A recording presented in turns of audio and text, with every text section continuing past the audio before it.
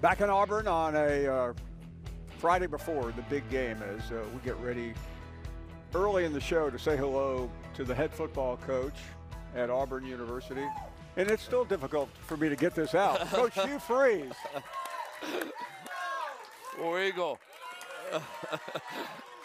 All the epic games you had against Auburn, and one I can remember was one of the most tension-filled games I've ever seen. Gut-wrenching also. Yeah, it was terrible the way that ended. But in terms of many things, but you seem to get, you wear it well. It looks good. I like the colors, man. It's War Eagle all the way, you know. And the people here are just so they're so passionate about their team and their school, and I think I will experience it at a whole nother level tomorrow. You probably will, but I mean, you know a little bit about rivalry. I mean, I was watching last night, thinking. I still think that's the nasty. I mean, that may not be the greatest in college football history, but it's pretty nasty. It used to be really nasty. It seemed kind of tame last night. Last night was an outlier. Yeah, but it's that's a great rivalry there too between those two schools, but. This one probably is. I don't know if it's the amount of hatred in this one. You would know better than I'm getting ready to experience my first. No, I mean, I think there's a healthy respect, but also an absolute disdain for losing. I don't want to criticize you because I've tried to be nice. Am I totally wrong? but. To have a great rivalry, you need the fans going at each other, but what you really need are the coaches going at each other. Yeah. And you have already ruined that with your insanely close relationship with Nick Saban.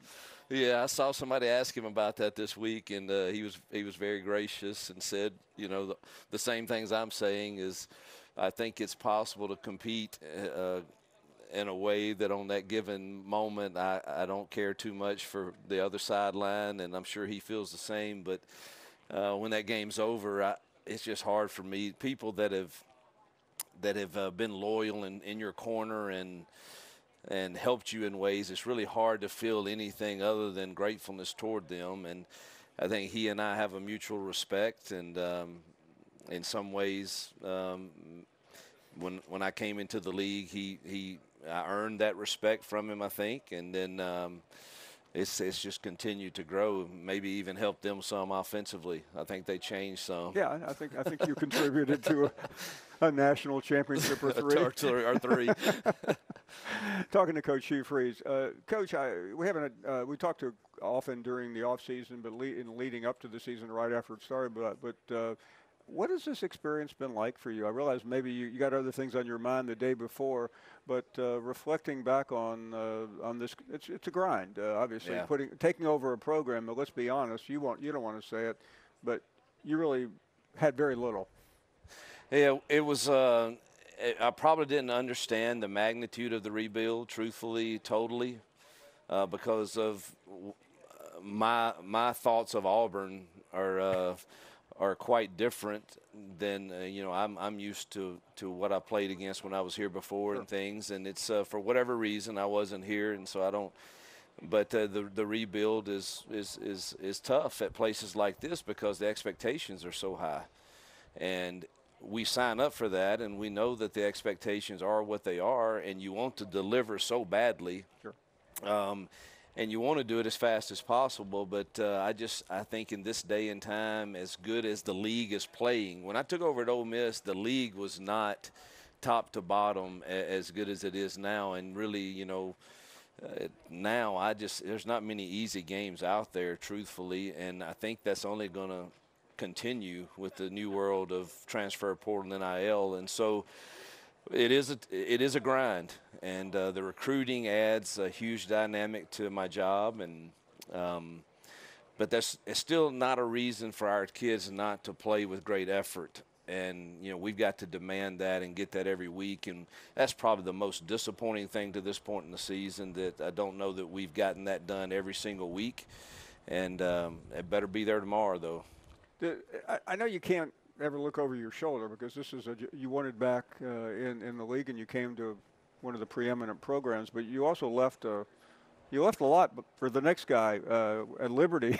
I'm sure you've noticed that. I have. I pull for those guys, man, because truthfully, when you leave there, you know you hurt some people, and I'm sure they've forgotten about me pretty quick now. But, you know, man, the job they've done there, and, yeah, there were some good players left there, but it's hard to win college football games, and I don't know them all personally. I know the administration, obviously, and I pull for them. And those kids that I recruited there, I obviously pull for. But, man, to get their kids up every single week to play and to put themselves in the position they've done, man, I cheer for them and pull for them. Which brings us to where we are right now in time. We're so excited to be here. Then when I got home from Knoxville the other day, somebody was texting me, and I flipped on the game, and I was home on a reclining chair. I thought I was watching a horror movie. I can't imagine what it was like from your position. Nightmare. It just I wish I could explain it, and there's nothing to say, but I have to own it and try to figure out a way to push the right buttons in our young men that efforts like that doesn't happen on Saturdays when we have opportunities to represent this school.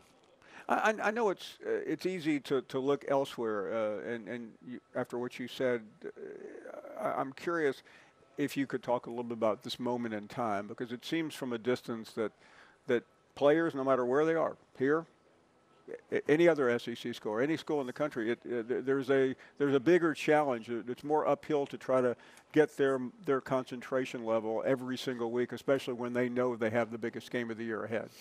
I was visiting with Tim Tebow this morning, and I'm always seeking wisdom right now more than ever, probably in my career, because you wonder if your way of doing things is the best approach with the new college football that we're all dealing with, because I think all of us, in talking to my friends, whether it's Nick or Kirby or Eli or Gus or those guys that I have relationships with, I think we all are facing this focus issue. There are so many things that bombard our players these days that are clamoring for their attention. And it's a battle for the mind, truthfully, and whether it's their cell phone or whether it's their agent or whether it's their uncle or whoever it is part of the dynamics of college football now, and we have to adjust to try. I do think it's more vital now that I have people in our building that really are into the relational building with our players more than ever. The days of us sitting in a room watching film all the time and preparing our kids and knowing, hey, man, they get another opportunity to play and they're going to be ready. There's a lot of things going on in our players' lives, and I think we're going to have to pay attention to, man, can we build relationships that can speak truth into their life, and maybe they respond differently. But it's definitely a different day and time.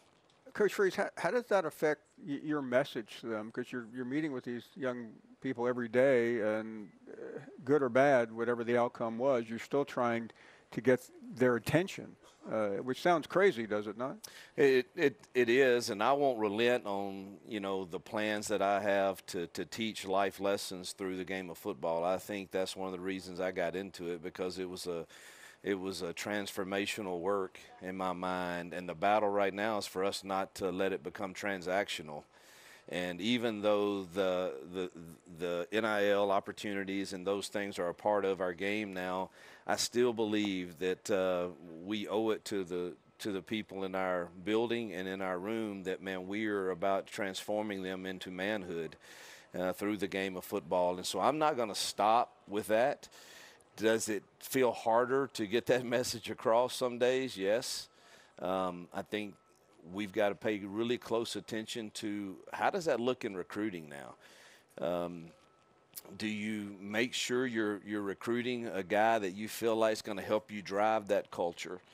And you're going to need, for me, I believe it's going to have to be a good percentage of our team in our recruiting class that I feel like can help carry that message to the locker room.